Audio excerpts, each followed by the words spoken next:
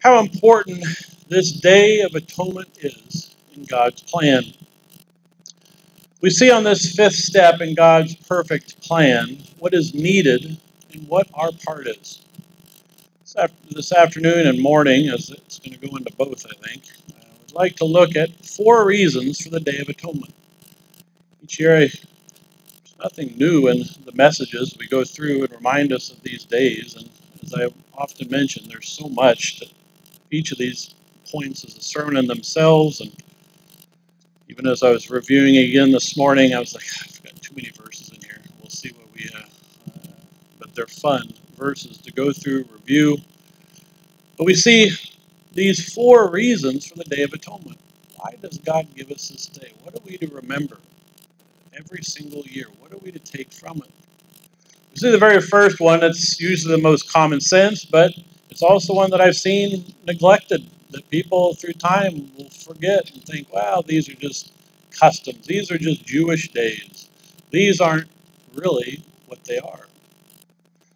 First reason for the Day of Atonement is to remind us God instructs us to be here. God instructs us to be here. It is not out of the goodness of our heart that we just decide to show up here on a Monday. It's not our decision. Turn over to Leviticus 23. We reviewed some of this day already a few weeks ago with all the fall festivals. Leviticus chapter 23. If you look at these verses 26 through 32, there is a lot in this section for atonement, maybe more than any of the other festivals in this chapter, that gives a lot of direction. We see of Leviticus 23, we've looked earlier, but the reminder in verse 4, these are the feasts of the Lord, holy convocations, which you shall proclaim at their appointed times.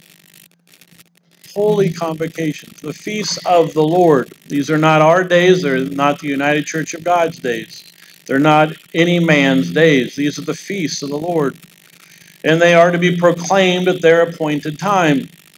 You see, dropping down to verse 26, and the Lord spoke to Moses, saying, also the 10th day of this 7th month shall be the Day of Atonement. It shall be a holy convocation for you.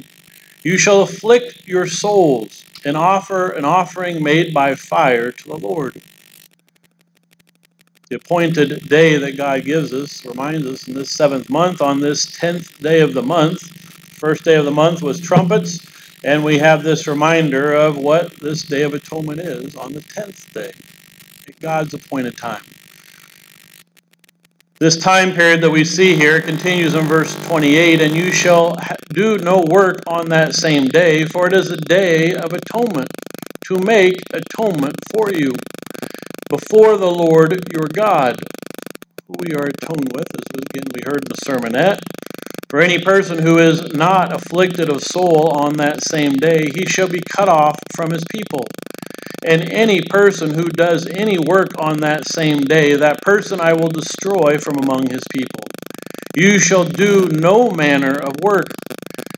Usually it's not an argument when you're fasting to think, oh, really, I was wanting to work today. Even to set up, it gets a little more tiring when you're on an empty stomach. But this reminder over and over not to do any work. It shall be a statute forever throughout your generations and all your dwellings. It shall be to you a Sabbath of solemn rest. And you shall afflict your souls on the 9th day of the month at evening, last night at sundown. From evening to evening you shall celebrate your Sabbath. I always love how chapter 23, we see over and over at least 12 times that mentions they're God's feasts, but they're also to be ours. We know who's the owner of these feast days, and really as you look at chapter 23, whenever I go through it, there's at least 29 references to who it belongs to, whose references, 12 specifically that say they're the feast of the Lord. But it also comes back that you shall celebrate your Sabbath. It's to be ours. So we looked at 2 days ago, to be walking humbly with our God, to know they're His days, and to remember what we celebrate. We are to celebrate today. We see a difference in the celebration maybe than we think of during the Feast of Tabernacles, but this reminder of why we're here. What does this day represent? May be the biggest day of celebration when you think of what will take place. This section in verses 26 through 32, multiple times we see the Day of Atonement.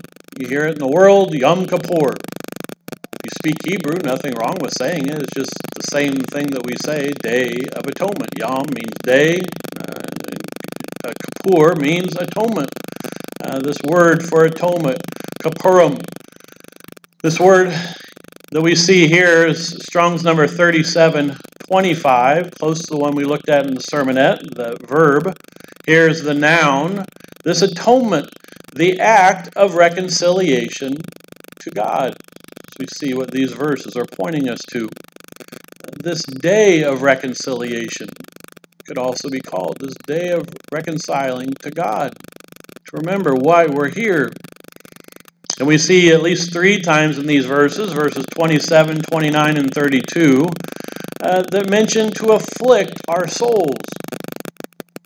The word fast is not specifically used in this section, but we see that that's what it is referring to, as we'll see here. But this word afflict, I always love the Hebrew word. Every time I look at it, it makes me chuckle. The Hebrew word is anah. You kind of want to gnaw on something today? Anah? I don't know. Maybe it has nothing to do. It's my brain, sorry. Strong's number 6031. And it means to be humbled, to fast.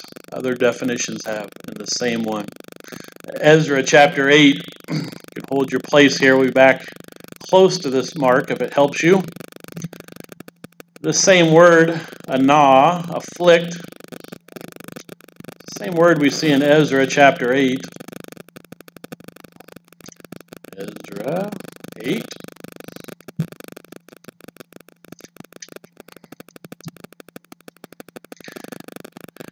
I think we looked at this in the summer as we were looking at all that Ezra had been doing. And here he's getting ready to return, ask the king, and the logical thing, you're bringing all this money. I mean, talk about the money they were bringing back to Jerusalem to help rebuild the walls and rebuild the temple. And it was like, all right, do we ask for an escort? Do we ask for, them to bring soldiers to guard us? Or do we go to God who will protect us? Logically, in the human mind, you're like, of course we got to have soldiers with us.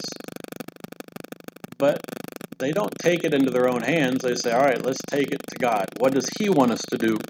Here, see Ezra chapter 8 and verse 21.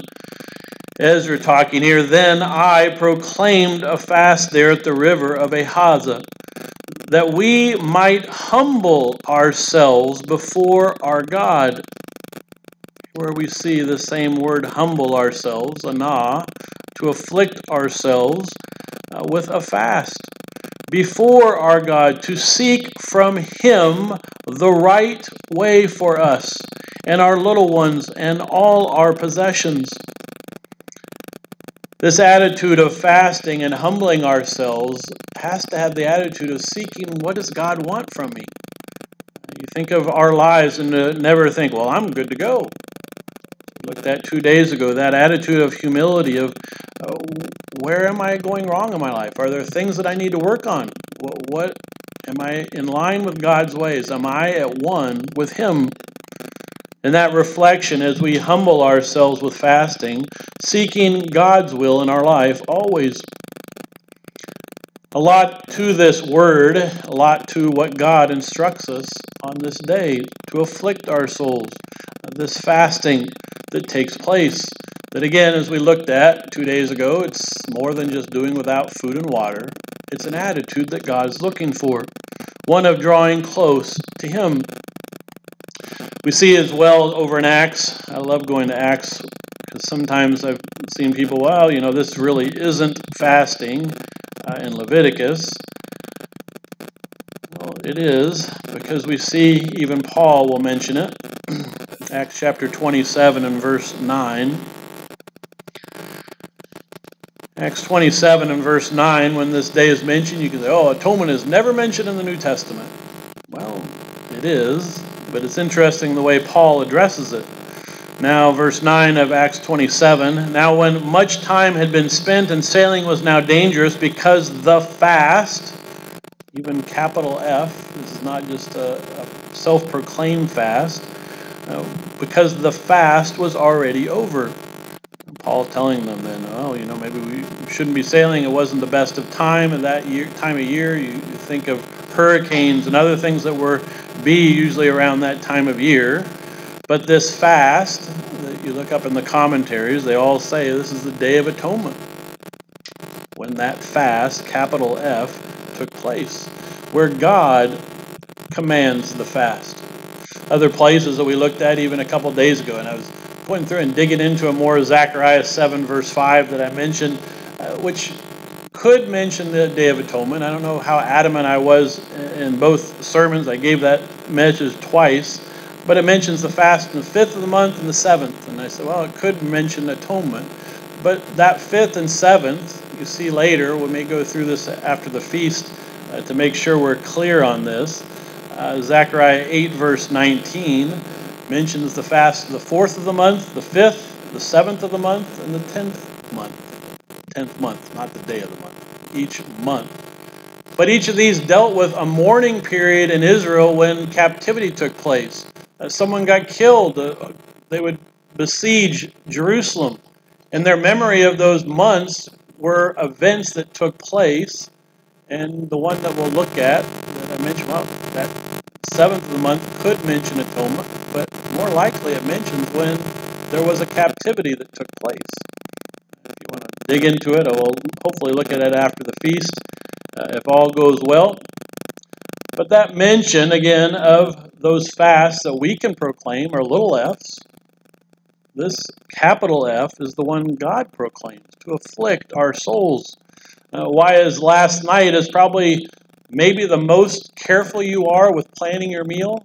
I know we are in our house. All right, we're not pushing it off. Even on the Sabbath, there's time. Oh, we can start it after sunset. No, we got to eat before sunset. And what time is sunset? And what time are we going to be done with the meal? And what? You're okay. Let's make sure this is precise. This is it's close enough. No, it's the afflicting that God commands. God, again, instructs us to be here, to afflict our soul, to again come before Him and draw close to Him. Nowhere do we see God's instructions removed. No place that says, oh yeah, Christ comes, I'll fast 40 days, 40 nights. That way you don't have to do it anymore. He gives us the example of, we need to keep drawing close to God. We see even more to atonement as we do with all of God's festivals in the New Testament. We'll see some of that. But this first important point that I never want us to take for granted, God instructs us to be here. God instructs us to be here. Second of all, the second reason for the Day of Atonement, it reminds us of our perfect high priest. It reminds us of our perfect high priest. Turn back to Leviticus. Sometimes Leviticus 16 is one that we just will look at on this day or near this day. Gone through a sermon or two, a year or two ago, we went through this section almost entirely through the sermon. I'm not going to go through this like I did then. You can always pull out those sermons or dig into this the rest of the day to look at this attitude that was here, but also as we'll read more in the New Testament of, it really brings these verses to light. Leviticus 16 and verse 1, Now the Lord spoke to Moses after the death of the two sons of Aaron, this is Nadab and Abihu from Leviticus chapter 10, when they offered profane fire before the Lord and died.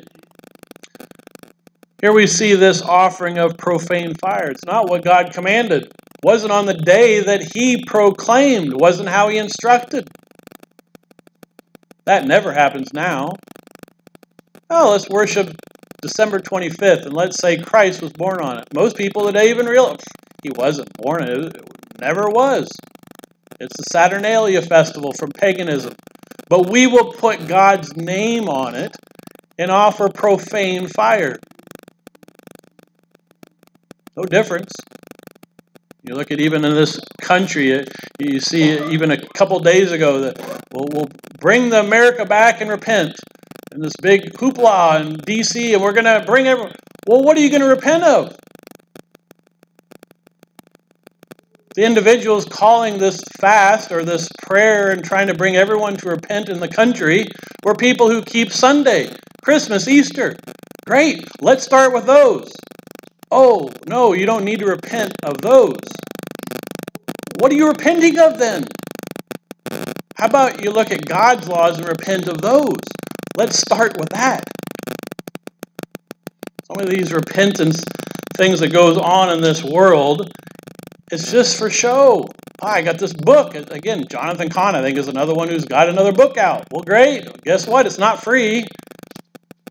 Let's get another sale going. Let's make some money off this. And we'll say repent, make you feel good, but you don't really need to repent because we're going to be keeping Christmas and Easter this year just like we did every other year. Those are the things you repent of. Quit offering profane fire. The nation needs to repent, but it needs to go to God's laws, not to the Billy Grahams of the world and all these individuals who aren't following God to begin with. We think of these profane fire, it's nothing new. Nadab and Abihu did it in Leviticus 10. We see this reminder here, verse 2. And the Lord said to Moses, tell Aaron your brother not to come at simply any time into the holy place inside the veil, before the mercy seat which is on the ark, lest he die. 2 sons died. Doesn't hold anyone able to just go in whenever they wanted. For I will appear in the cloud above the mercy seat. Thus Aaron shall come into the holy place with the blood of the young bull as a sin offering, and of a ram as a burnt offering. Shall put on the linen. He goes through his instructions of what he was to wear, to be washed, be clean going in, because this was the holy of holies. He was going into the temple area. How precious. This wasn't just, throw on whatever you think. Their attitude in this world. You come before God anyway. Shorts, t-shirt, God doesn't care. You're coming before the ruler of the universe. Do you think what you're coming before him with? With attitude and with that humility and with what you wear before this dignitary who is before all dignitaries on this world and in the universe. Aaron had very specific things on what he was to do.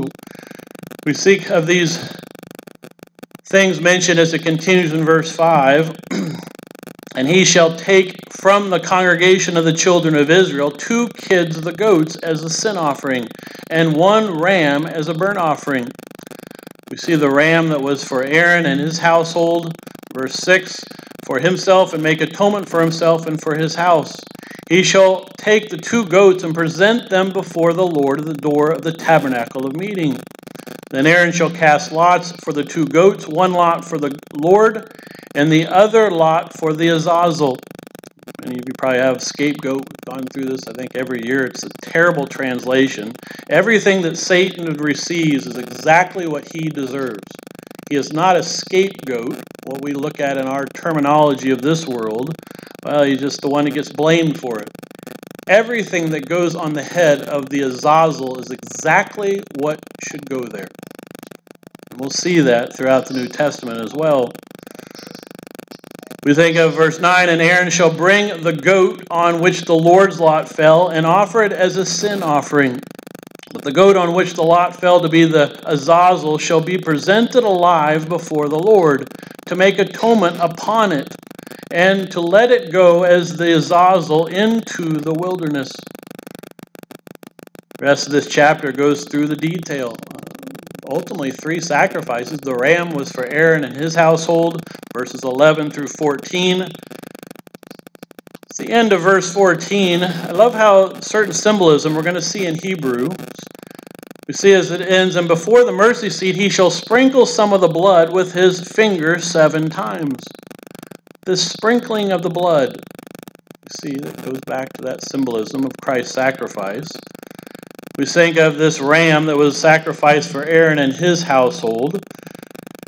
And then we see, as then it goes into verse 15 through verse 19, the sin offering, the goat that represents Jesus Christ. It's very hard to see the difference between the two, why it has to come before God, for the lot to be chosen, which is which, both identical looking. Again, as we think of in this world, I'm not trying to badmouth people that call themselves Christian. We see this reminder. If you call yourself Christian, you have to do what Christ said. It isn't, I'll do what I want to do. I'll keep Christmas, I'll keep Easter, I'll do whatever I want. That is not a Christian. It can be someone who's trying to do what they think, but a Christian tries to follow Christ. And I don't say it to me, oh boy, that puffs us. Oh yeah, are we doing it? Are we following Christ every bit in our life? There's times where, well, yeah, maybe here I'm not. I need to be in line. The title is not something of arrogance. It's not, well, we are this and they are not. No, we hope all repent and have that title of being Christian and following. But it should upset us when people use the term, oh, I'm a Christian.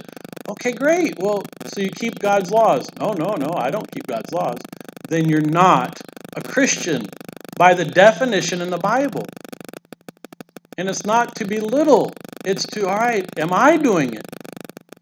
This attitude of humility is we all want to be, again, doing justly. To love mercy. To love when someone repents. I would love if at DC that they had people that would, we need to be keeping Sabbath. Atonement is on Monday. Well, we need to be keeping Atonement. How many of them that were doing their march think they were actually doing it? I hope so. Was there repentance? It's more than just a word to throw around. This attitude that is to be a part of us, as we see especially on this day, in that reminder of this sin offering. The goat that the lot fell for the Lord. And this sin offering that goes back to Christ's sacrifice. To remind us of his sacrifice, why we can stand before God every day of our life. Because we have a high priest in heaven who is there for us, that we can come before the Father. Do we really think about, wow, how special that is? Because this day, back in Leviticus 16, that reminds them, they could only go into the high place once a year. And so why it was a big deal was they went through in this reminder of how special this is. This atonement that took place in this sin offering, verses 15 through 19, and how the sin offering also ends in verse 19. Then he shall sprinkle some of the blood on it with his finger 7 times, cleanse it and sanctify it for the uncleanliness of the children of Israel. To forgive, picture that forgiveness of sin. This sacrifice of this goat did not forgive the people's sins. It pictured the coming sacrifice of Jesus Christ and the perfect sacrifice that would forgive our sins when we repent. Not when we throw around the word, I repent, but when we actually repent in our lives.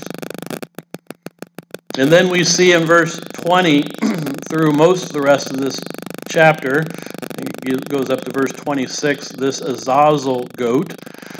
This word Azazel that we see earlier in verse 8 and sprinkled through this chapter, this word for Azazel means the goat of departure, entire removal. This entire removal of sin and guilt from the sacred places into the desert on the back of this Azazel goat, symbolic of entire forgiveness. Christ's sacrifice forgives our sins, but there is still someone out there who's responsible for what his part has been and continues to be. and he's not to be forgotten. What that part is. This world loves to forget about Satan. Right? Why is God allowing the hurricanes and God's doing all the things that are going on? People don't want God in their life. They're not trying to repent and follow God. So God's, if you don't want me, I can step back and you can just have Satan's world. And these are the things Satan wants to kill every single one of us on this planet. He has no care for anyone. We look at what Satan's objective has always been, and we look at what his responsible part of this is. This azazel goat, as we see, symbolizing Satan. Satan is responsible for his part. I'm going to go through the whole list, but you just start looking at the lies, deceit, deception, evil, wickedness that he does and proclaims, and calls evil good and good evil. Satan has his responsibility for those sins that he continues to promote.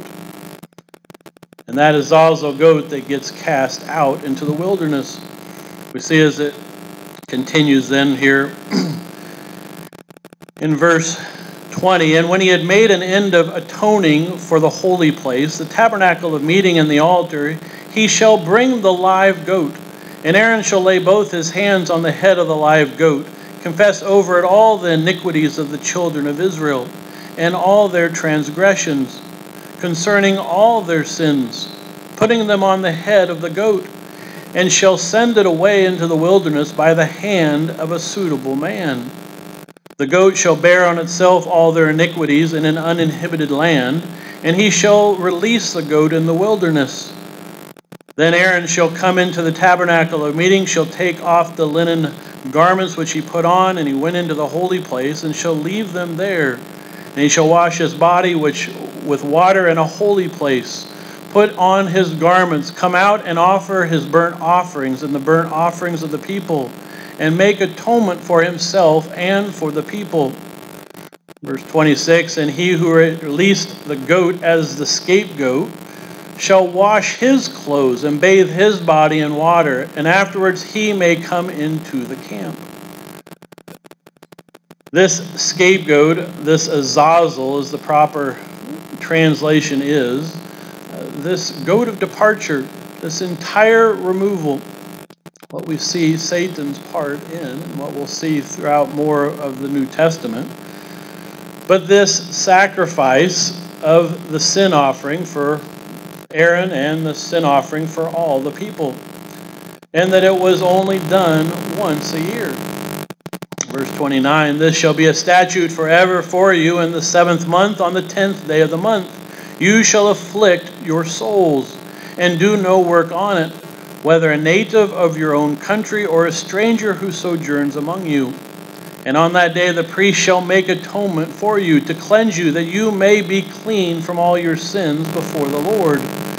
It is a Sabbath of solemn rest for you, and you shall afflict your souls. It is a statute forever.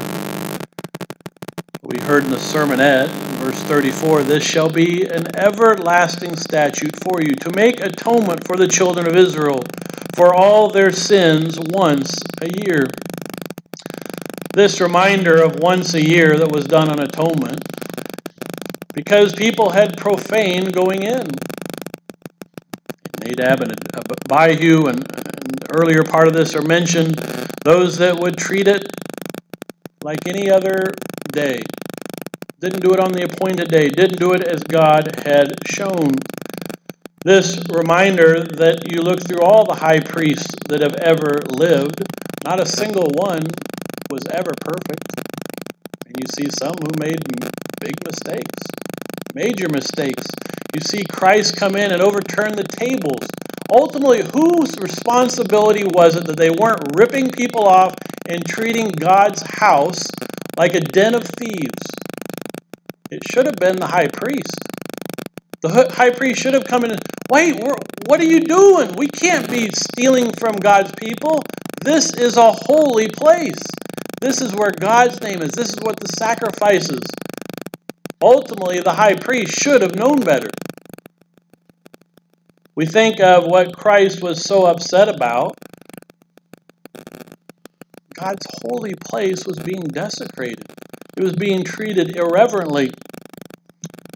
This Day of Atonement, that are reminded that the high priest was only allowed to come in once a year, and how special it was, how very specific the details are through this whole chapter.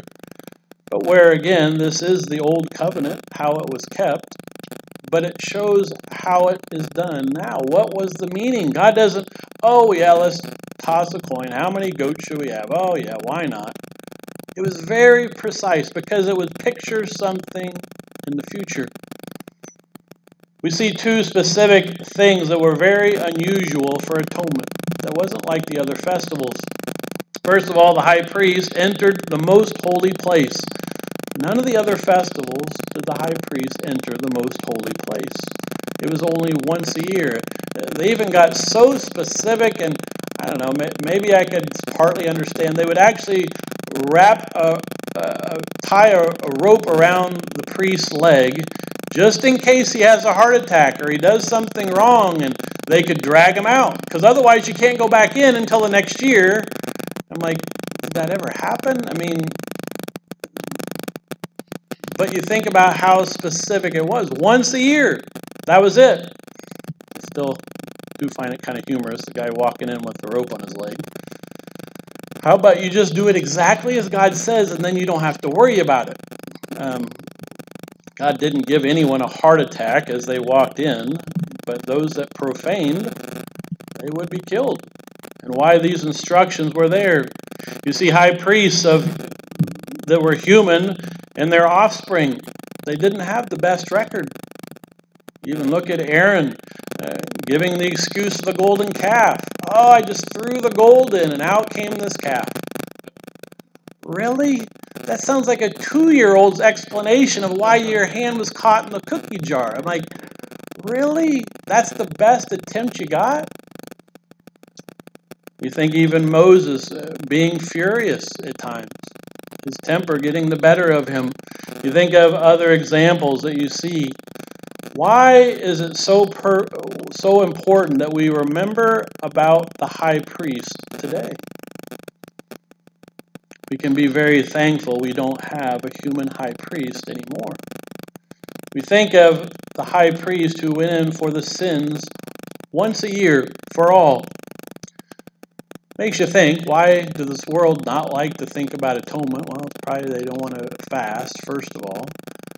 But also, who cares about the law? The law is done away with. If the law is done away with, why do you need to worry about sin? We think of this attitude that's there. Sin has to be dealt with.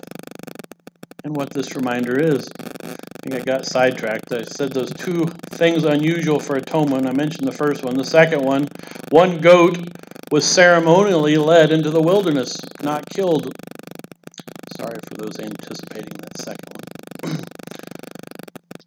But again, all the sins once a year. The law is not done away with. We still have to repent of those sins. Turn back to Isaiah 59. How important it is to remember what happens when we let sin in our life, when we don't repent of it. Isaiah chapter 59.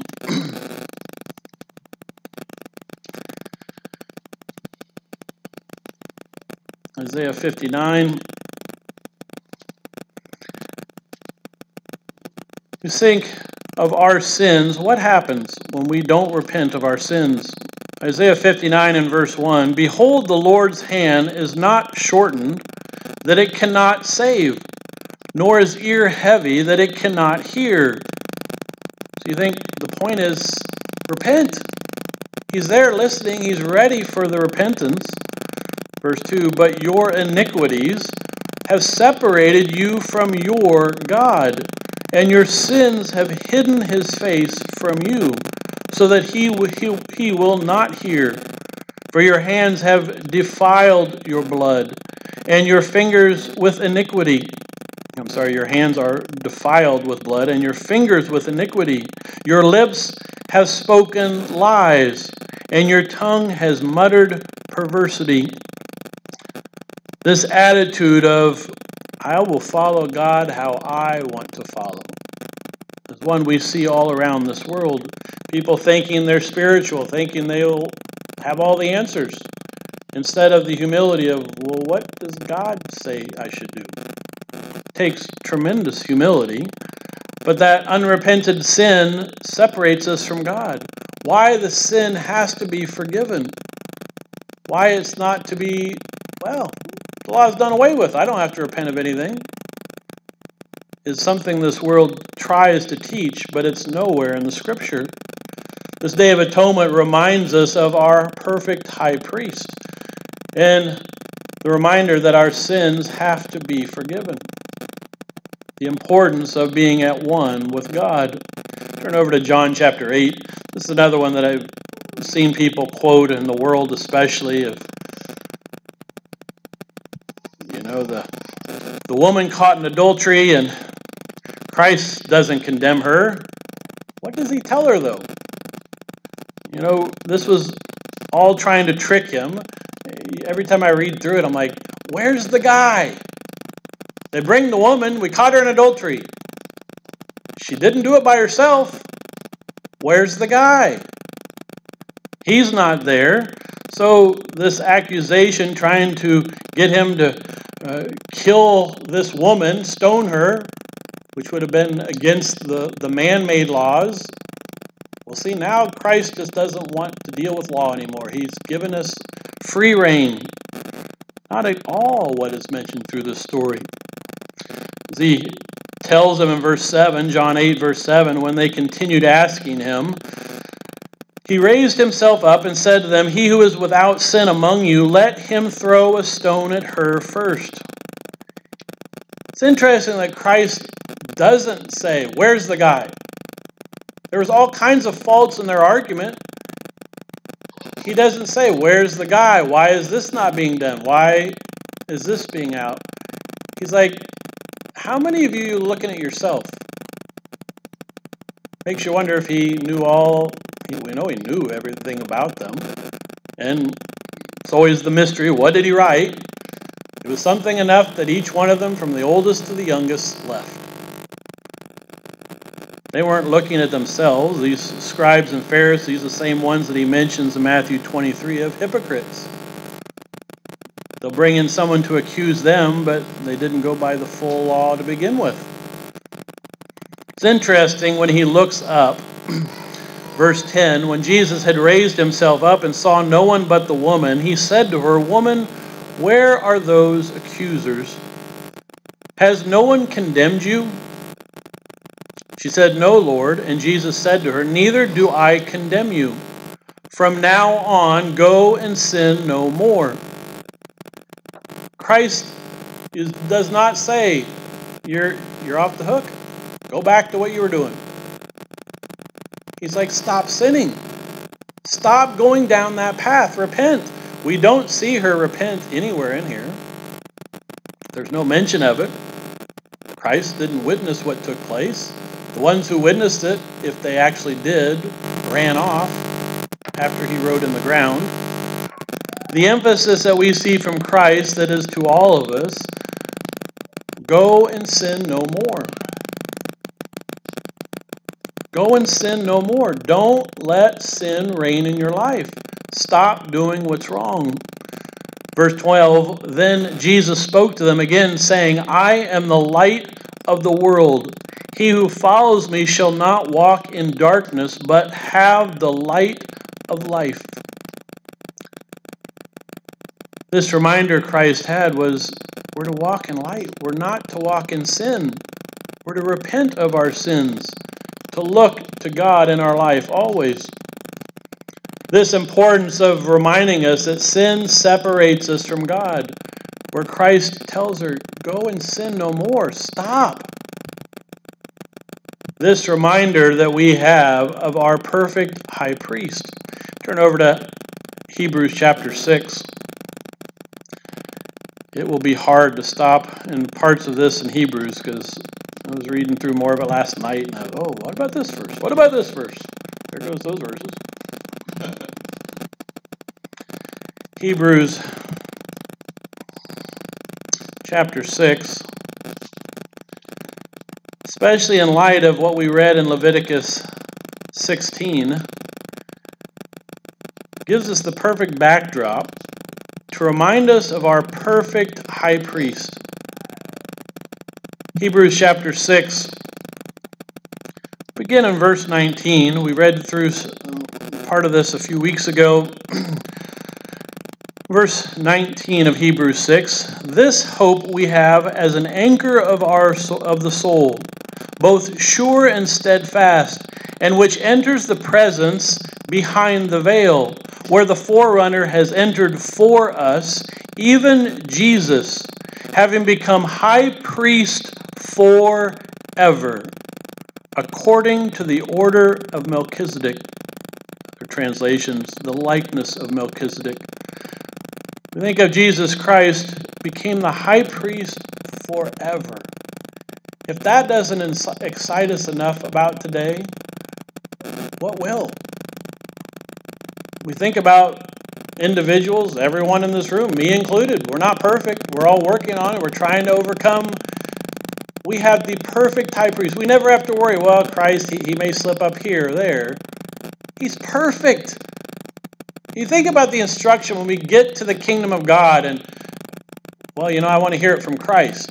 You hear the exact instruction. You don't, well, I don't know. Is the Father going to agree with what he wants me to do? You talk about all through his life, Matthew, Mark, Luke, and John, showing here's what the Father has me to give. Here's what God's instruction is for you. Here's what the Father gave. You can never have a more perfect high priest.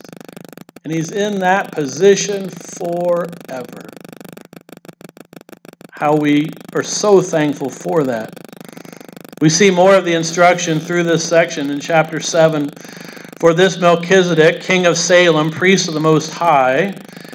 What's important, you look at Melchizedek, it's Jesus Christ. You see in verse 3, he's without father, without mother.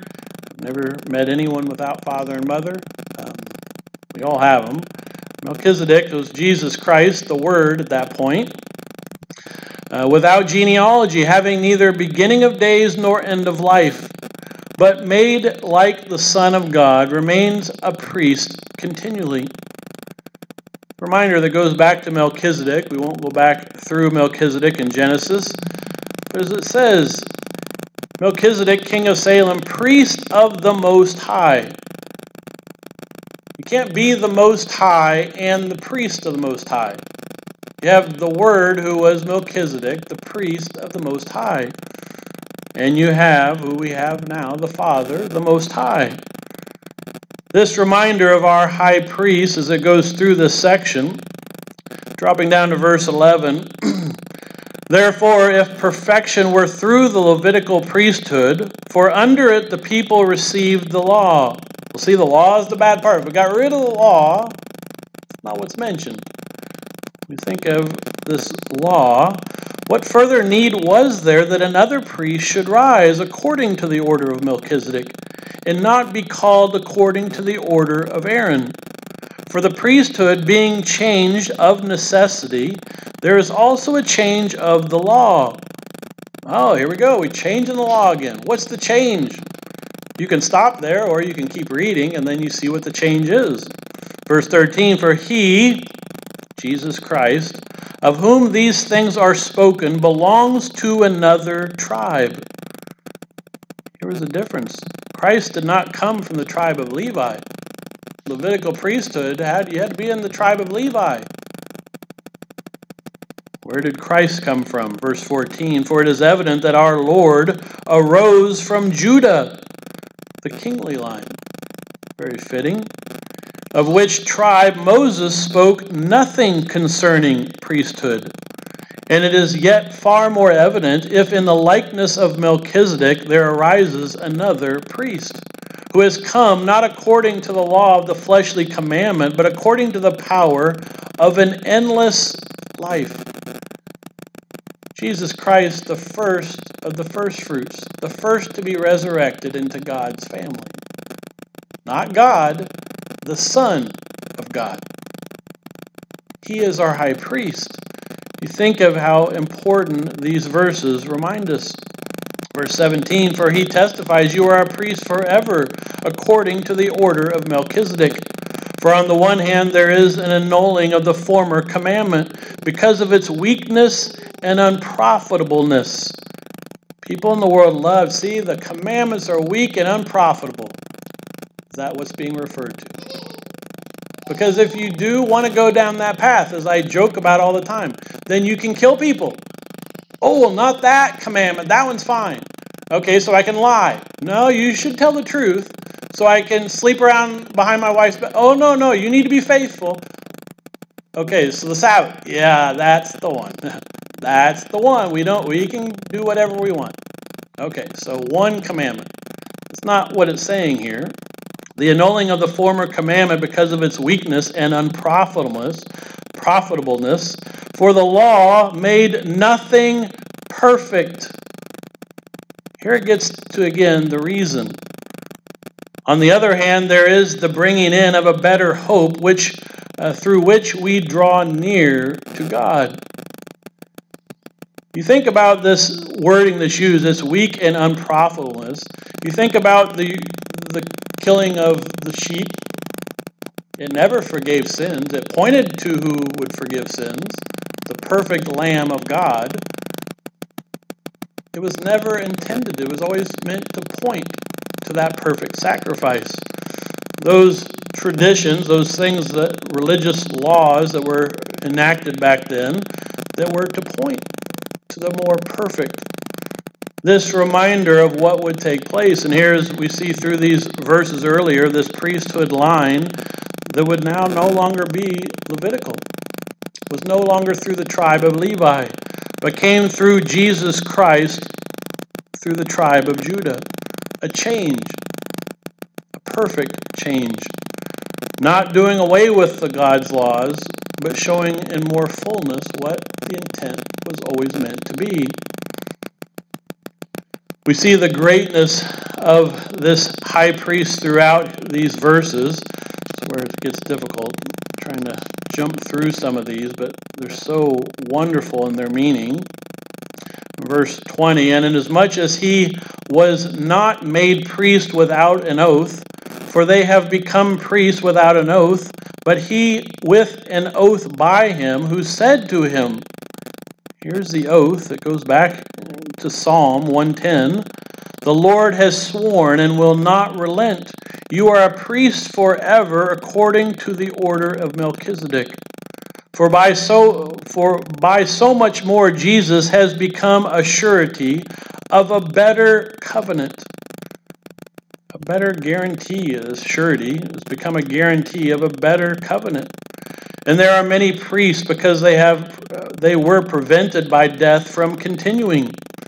Think about the weakness of a human high priest. Even if you have someone wonderful, eventually they die and they get replaced. And well, what are you going to get with the next one? Verse 24, and he, still talking of Christ, because he continues forever, has an unchangeable priesthood. Therefore he is also able to save to the uttermost those who come to God through him, since he ever lives to make intercession for them. For such a high priest was fitting for us, who is holy, harmless. This word harmless means innocent. Think of Jesus Christ as that perfect high priest, innocent, undefiled, separate from sinners, and has become higher than the heavens, who does not need daily, as those high priests who offer up sacrifices, first for his own sins and then for the people's. For this he did once for all when he offered up himself. For the law appoints as high priests men who have weaknesses, but the word of the oath which came from the law, Psalm 110 again, appoints the Son who has been perfected forever. Why the perfect high priest? There's no longer a need for the ram that was always needed. The sacrifice of Jesus Christ was once for all to forgive all sins. To remind us of this perfect high priest who brings in the better promise. that you repent and turn to Christ, to God through his sacrifice of Jesus Christ, your sins can be forgiven. Not, well, this just symbolizes when they can be forgiven, when it will take place, that our sins can be removed as far as east is from west. Through his sacrifice, and that reminder is he comes before God on a daily basis, not once a year on our behalf. We think of this importance of that perfect high priest. We see in the chapter 8, verse 1, now this is the main point of the thing we are saying. We have such a high priest who is seated at the right hand of the throne of the majesty in the heavens, a minister of the sanctuary and of the true tabernacle which the Lord erected and not man. And every high priest is appointed to offer both gifts and sacrifices. Therefore it is necessary that this one, capital O, also have something to offer.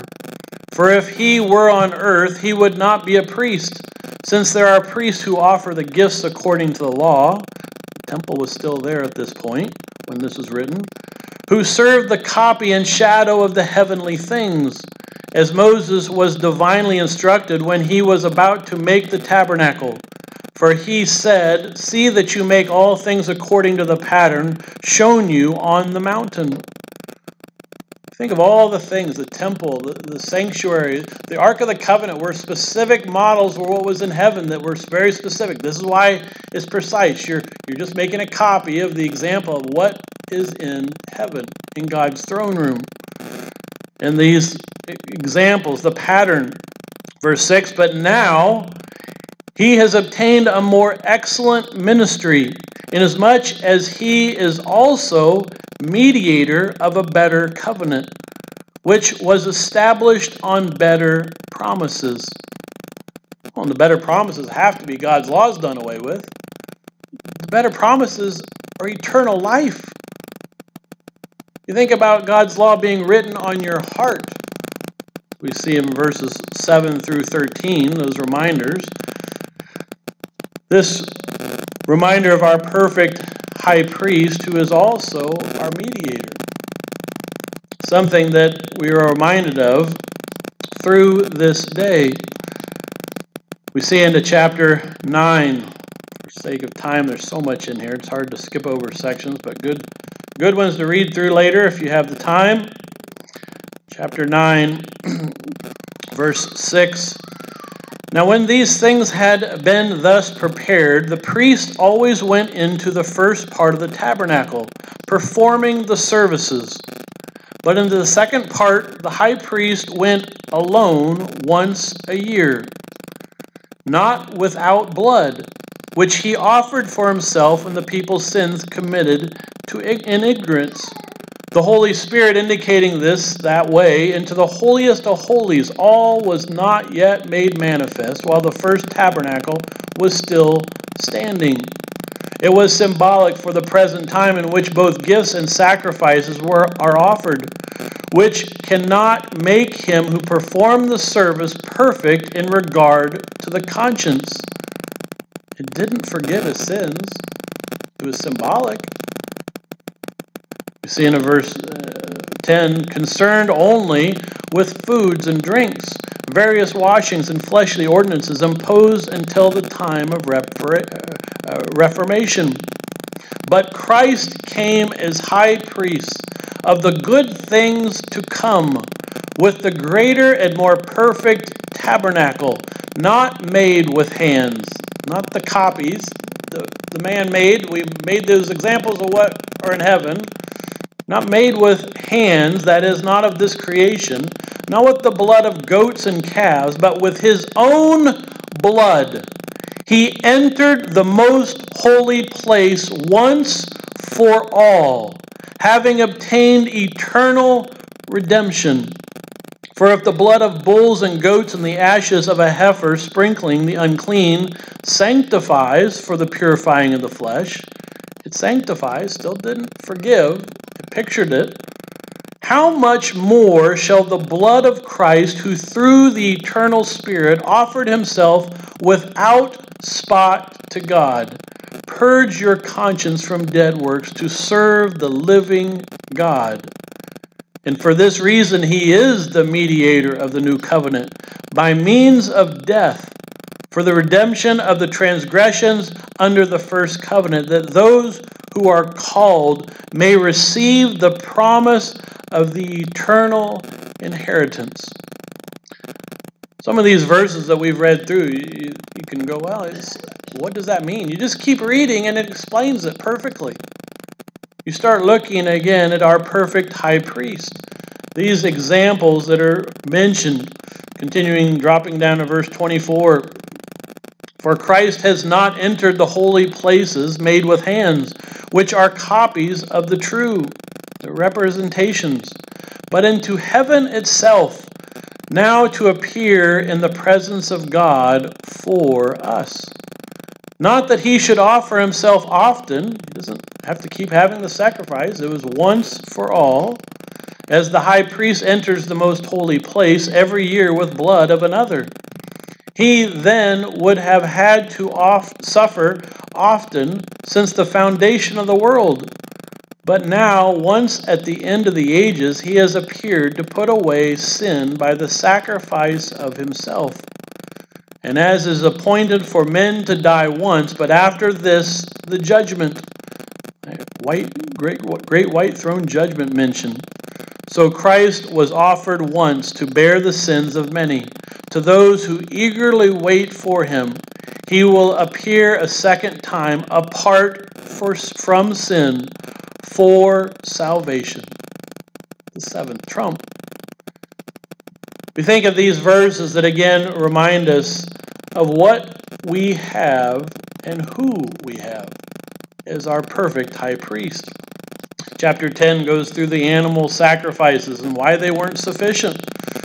What we've mentioned already, verse 4 of chapter 10, for it is not possible that the blood of bulls and goats could take away sins. That's why it was never perfect. It was going through the process, but it was always pointing to the perfect sacrifice. You think of these reminders through this of Jesus Christ's ultimate sacrifice. That first goat in Leviticus 16 that pictures that perfect sacrifice of Jesus Christ. Shows through all the sacrifices that took place. Sometimes we wonder, why is all those things listed? See Leviticus 4 through 7. It goes through all the sacrifices. Look at all the things that were very specific. It wasn't all, it's not that important. They were very specific. Why is, again, you think of Passover. Why did it have to be a lamb without any blemishes? Just get the sickly one. Then we can keep the other ones. We can eat them through the year.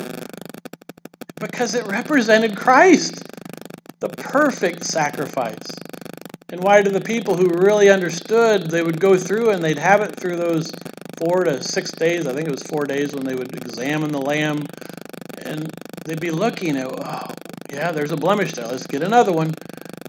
They were to know what it was to symbolize and how important it was. The sacrifices picture that the penalty of sin is death. Animal death cannot pay a human penalty.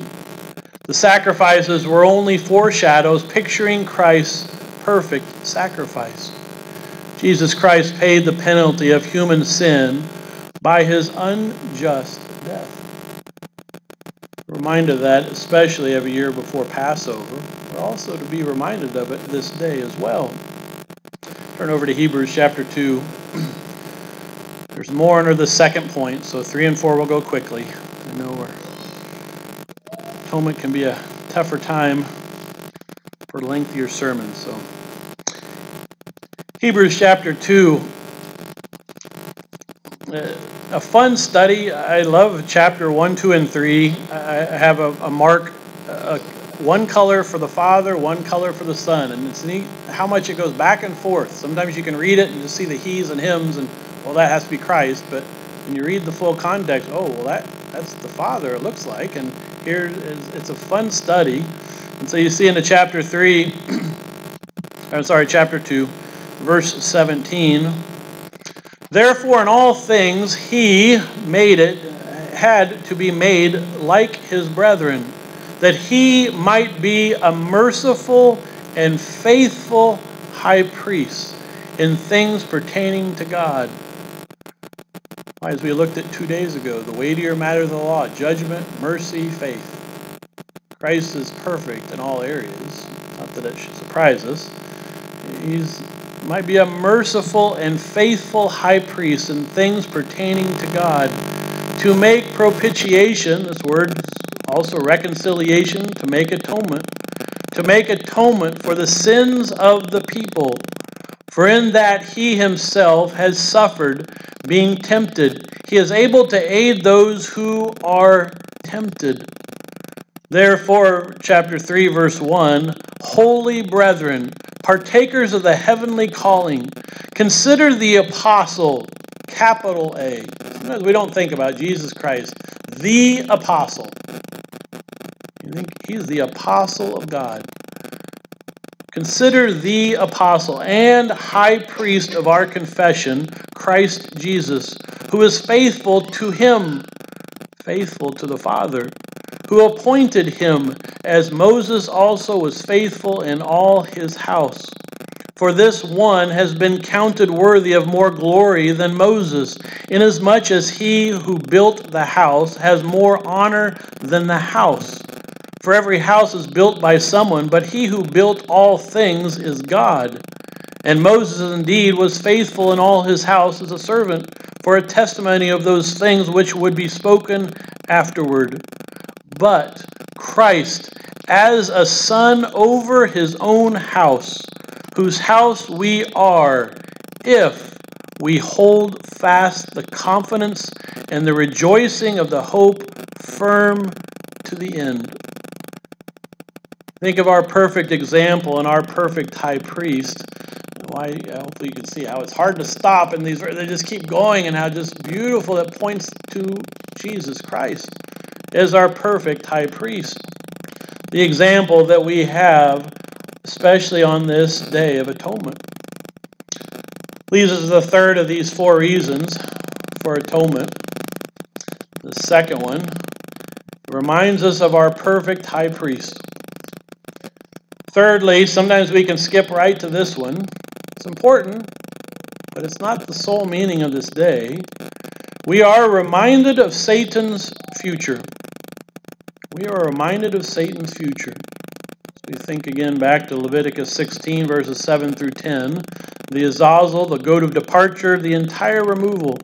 This does not represent Jesus Christ resurrected. Many of you use that. We've gone through a couple sermons a year or two ago into that topic. Good ones to pull up. They're good reminders of why God gives us every year to, again, dig into the Scriptures. What does it mean?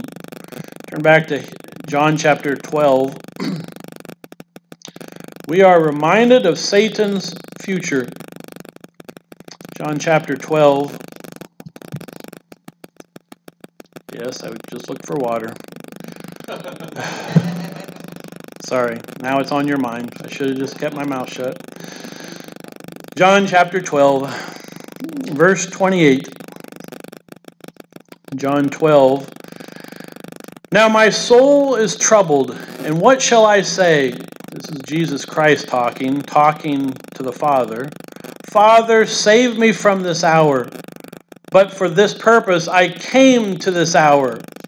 Father, glorify your name. Every time I read Christ, he continually points to the Father. Anyone who thinks that Christ points to themselves does not read the Bible. You go through these verses, he's constantly, your glory. Glorify your name. Then a voice came from heaven saying, I have both glorified it and will glorify it again. Already pointing to his resurrection. And people are wondering, well, where did this voice come from? I love verse 30. Jesus answered and said, this voice did not come because of me. Christ didn't need to hear his voice. This voice didn't come because of me, but for your sake. Now is the judgment of this world. Now the ruler of this world will be cast out. We think of the ruler of this world, Satan the devil. He rules this world. Why it is so often forgot. Why do we have so much heartache in this world? Because it is Satan's world, and this is how he rules it.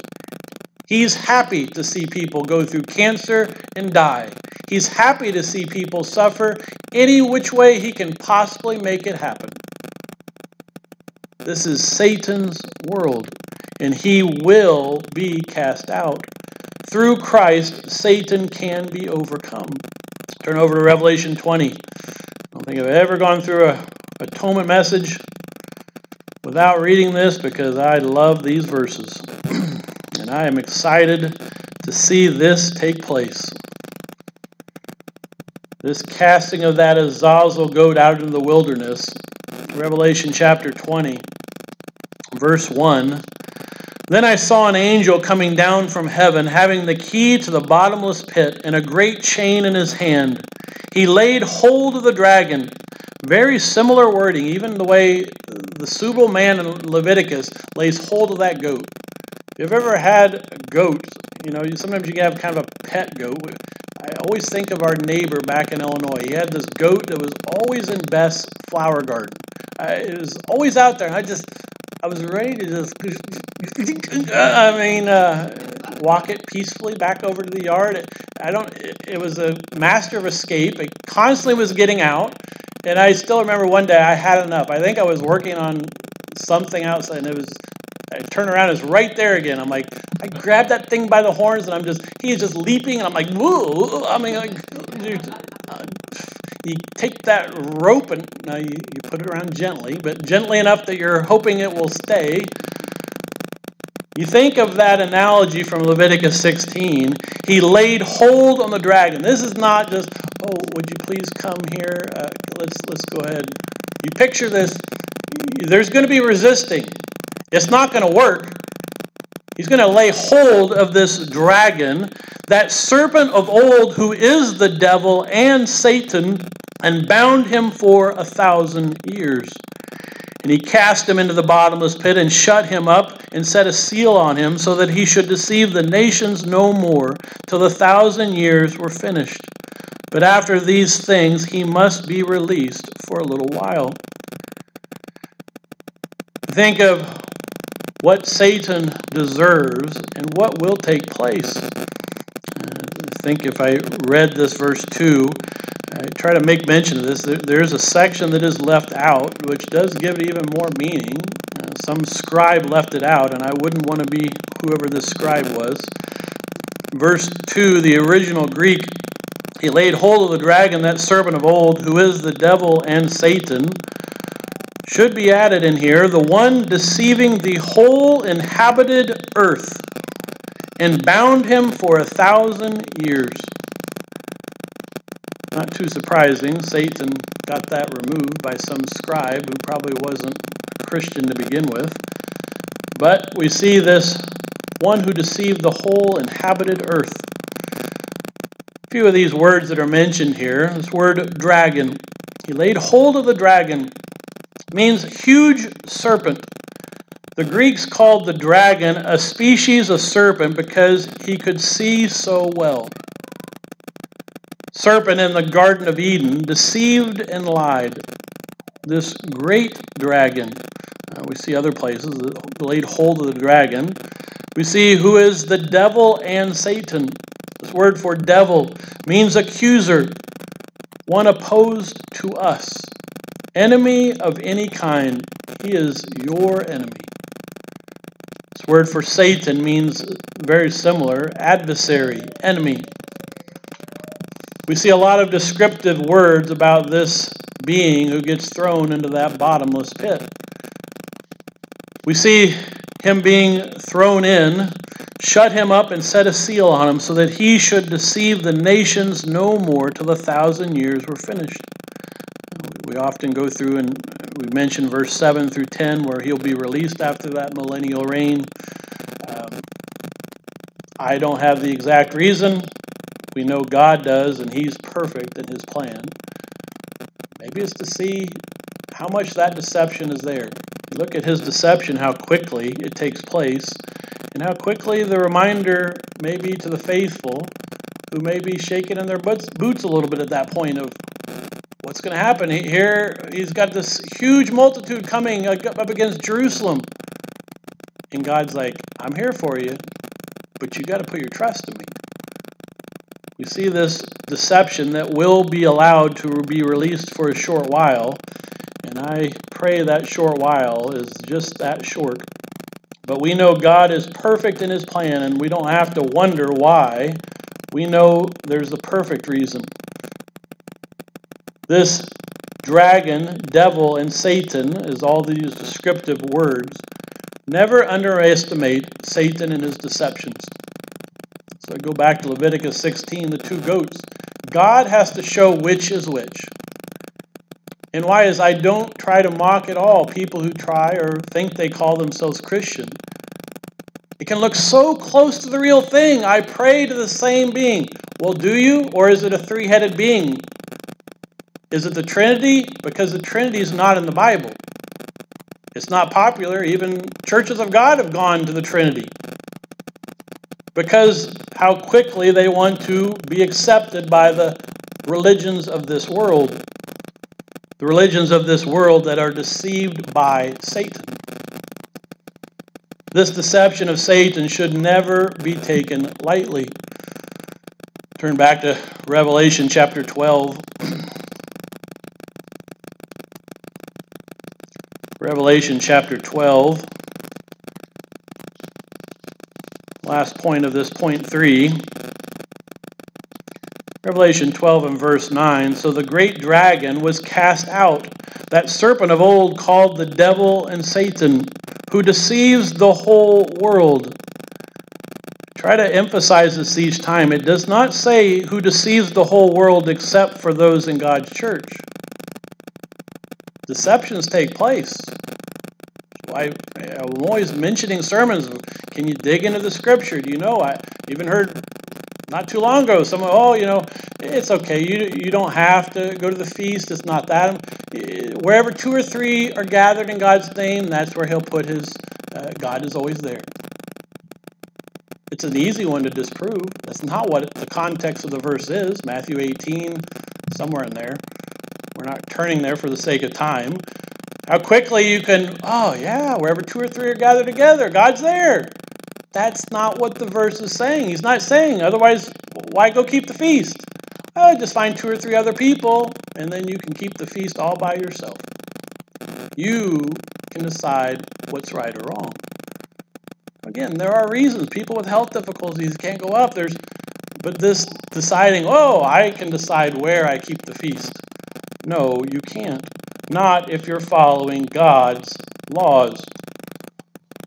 This attitude that's mentioned here, who deceives the whole world, why even through this, to come out of Mystery Babylon, tells to his own saints, come out, don't be sucked into the system.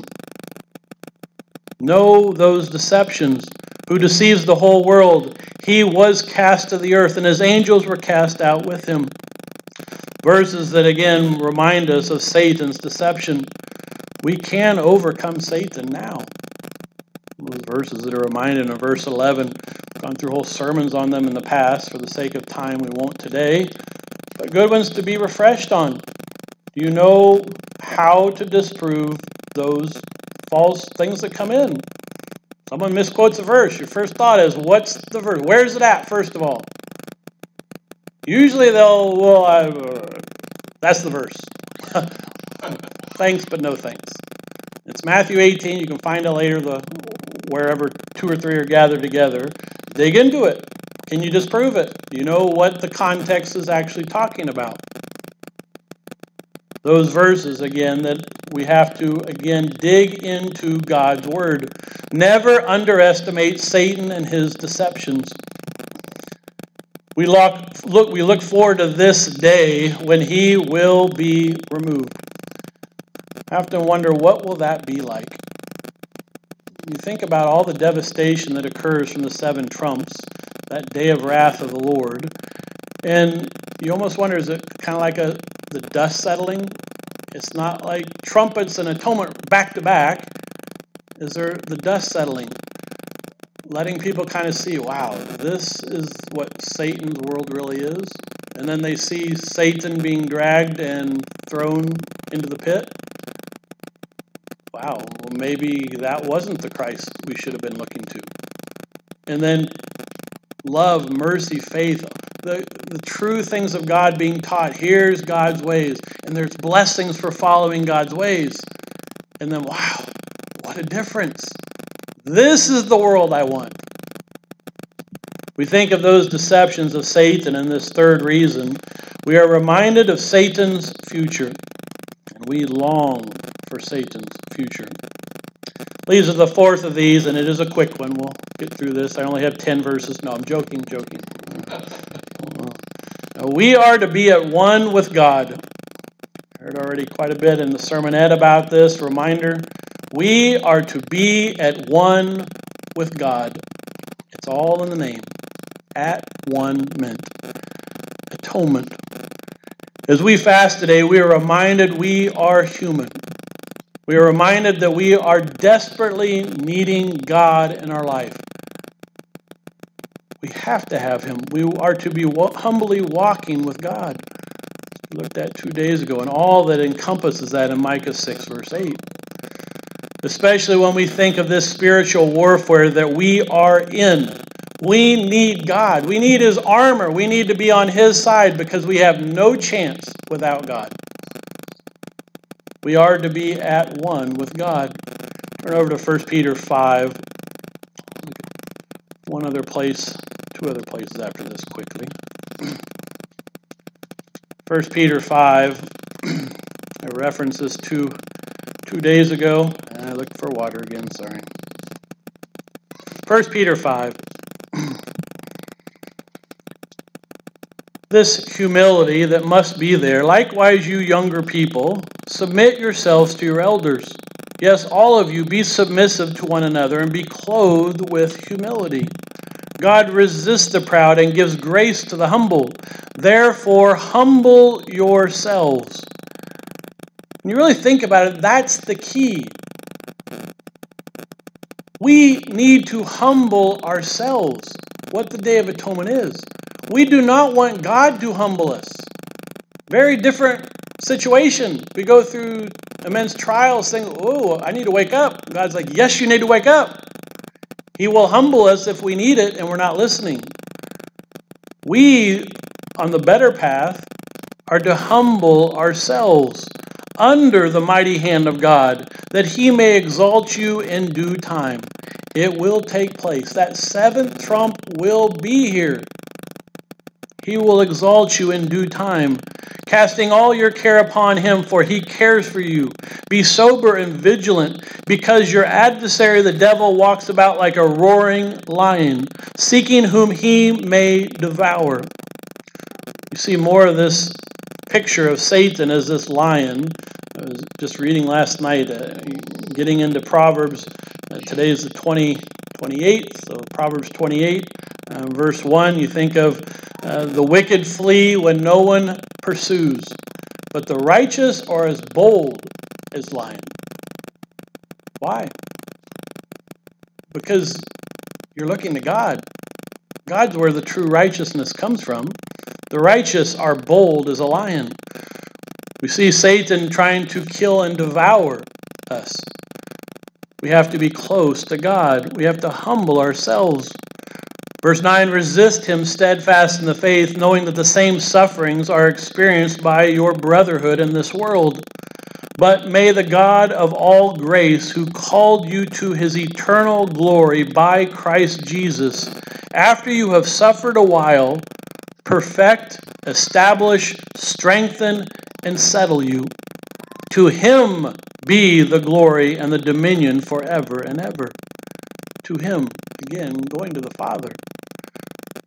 I often find after the Day of Atonement that a lot of this perfect, establish, settle, so many trials that hit, especially before. And I know some that are still not quite sure if they'll be able to make it to the feast because of health difficulties or being in the hospital. All I can do is keep praying and asking God, please help them to be able to be there. I know they want to be there, And I often see after atonement, so much of that same symbolism of God saying, all right, Satan, you're done with your trials right now. You're locked away. Let my people rejoice at my festival. And so much of this day and what it pictures. We cannot do this without God. It is humbling when we really realize it. We cannot do this without God. Turn finally back to Hebrews. Two more quick places. Hebrews 4.